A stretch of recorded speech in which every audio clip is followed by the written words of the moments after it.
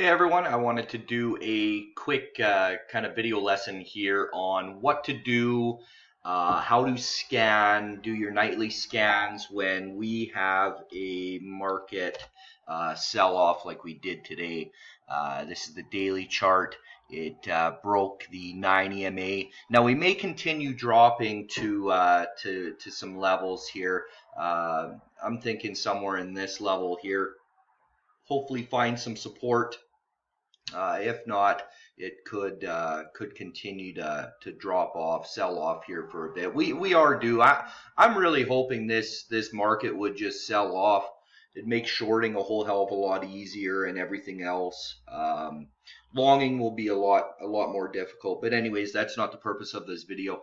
So you see that we had a fairly big sell off. We're down just 1 3/4% on the day, this is the biggest red day we've had in a long time. Looks like since what do we got here? Come on. Yeah, it's been quite a while. So anyways, this is how I will do my scans for the next day.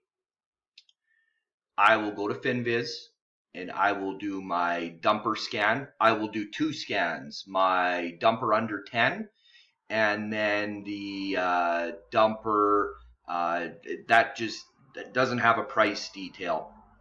So these are the settings for that. Performance today down, price under 10, performance at least down 5%. Average true range of at least 25 cents, change down, and pattern horizontal support and resistance. Without this, for some reason, I just don't get the success with the scan as I would like to. So when I put this in, it seems to work a little bit better.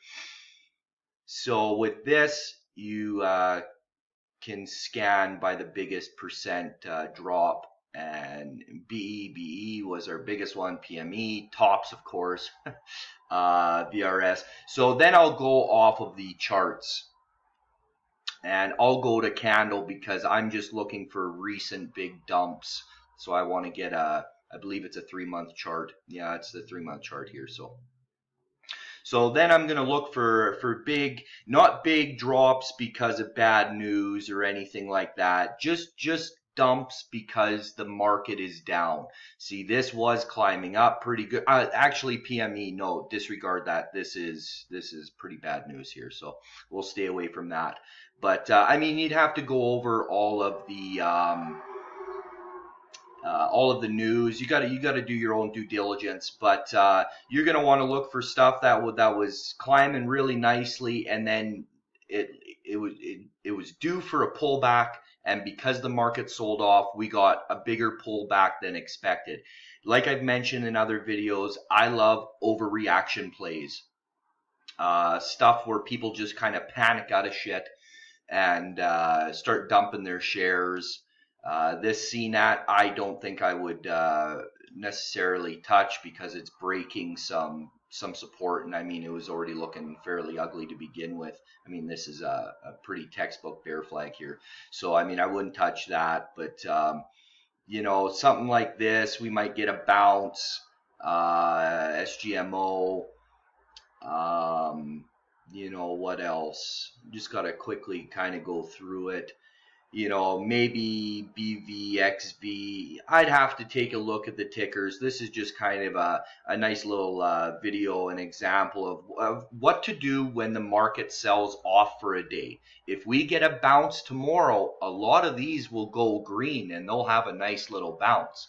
So put a bunch of these tickers, the ones that really look good, into a separate watch list, and then watch them like a hawk. If the futures are green and the market starts going green in the morning, we'll get a nice we'll get a nice bounce. And I kind of like when the market has big sell-off days like that, because the next day I usually go to my dumper scan for scans, and it's generally really promising, really good stuff, easy money, very highly predictable, because that's what you want.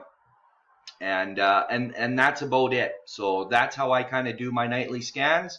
When you get a market like this, a nice big sell-off, because this is a big sell-off from from what we're used to having. I mean, we're getting spoiled. Like it's pretty bad when people start panicking over a 1% fucking drop. For Christ's sakes, you can tell we're spoiled now. Because usually drops of like 1 or 2%, I mean, I don't know, they're not fucking that scary, right? But people start panicking and say the end is here, the end is here. I want the fucking end to come here. I want this market to sell off and go back. We need a good sell off. I know that's kind of bad for everything else, but for us traders, especially if you're able to go long or short, shorting is so much easier. There is a lot of easy money in a bear market. So anyways, that's all I really have to say. I hope that helps. If you have any other questions or any questions you want to answer, just leave some comments and I'll try and do some videos, or I'll just get back to you via the comment section. Thanks, guys.